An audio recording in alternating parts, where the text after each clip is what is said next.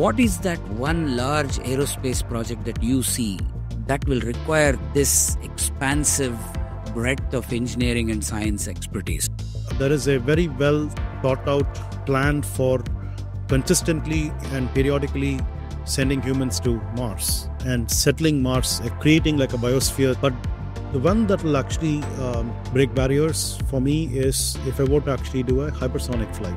We call this the supersonic combustion ramjet or a SCRAMJet. So if I were to actually go from Chennai to San Francisco in 4 hours in a very affordable manner, I think that's really what's going to make a big difference. Let's talk a little bit about ISRO's plans for the next several years. So I think currently ISRO is super busy trying to get the Gaganyaan, right, which is to put humans in space.